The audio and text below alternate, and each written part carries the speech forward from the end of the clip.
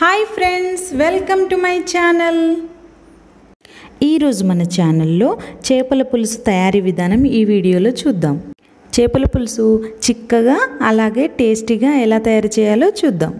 ముందుగా చేపల పులుసు తయారీకి నేను 1 కేజీ చేపలు తీసుకున్నాను.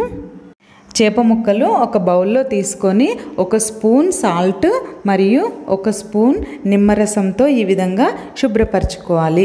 ఈ విధంగా ఉప్పు మరియు నిమ్మరసంతో శుభ్రపరచడం వలన చేప ముక్కలు స్మెల్ రాకుండా ఉంటాయి.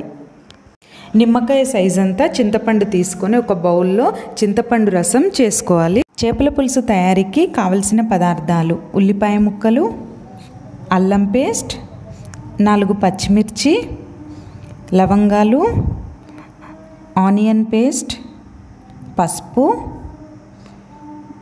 జీలకర్ర, మెంతులు, ధనియా పౌడర్, కారం.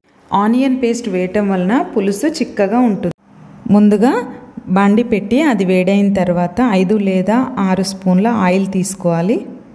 చేపల పులుసు తయారీ విధానం: ముందుగా ఆయిల్ వేడైందో లేదో చూసుకొని తర్వాత దాంట్లో 1 స్పూన్ జీలకర్ర యాడ్ చేయాలి, లవంగాలు వేయాలి, 4 సన్నగా తరిమిన పచ్చిమిర్చి వేయాలి. పచ్చివాసన పోయే వరకు వాటిని కొంచెం ఫ్రై చేయాలి. తర్వాత ఉల్లిపాయ ముక్కలు వేయాలి, అల్లం పేస్ట్ వేయాలి 1 స్పూను, 1 టేబుల్ స్పూన్ పసుపు తీసుకోవాలి. ఈ పసుపు మిశ్రమం అంతటికీ కలిసేలాగా ఈ విధంగా కలుపుకోవాలి. పసుపు మంచి కలర్ని ఇస్తుంది మన కర్రీకి. మనం ముందుగా రెడీ చేసి పెట్టుకున్న ఆనియన్ పేస్ట్ని వేసుకోవాలి. దీనివల్ల కర్రీ చిక్కగా మంచి ఫ్లేవర్ వస్తుంది.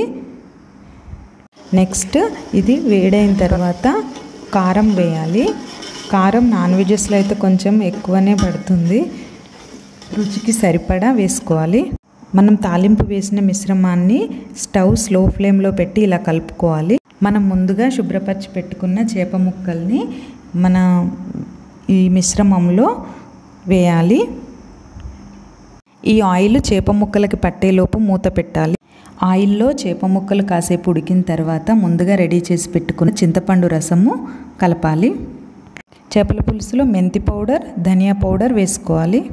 రుచికి సరిపడా సాల్ట్ వేసుకొని కొత్తిమీర కూడా వేసుకోవాలి. లాస్ట్లో ధనియా పౌడర్, మెంతి పౌడర్, కొత్తిమీర వేసి కాసేపు ఉడకనివ్వాలి.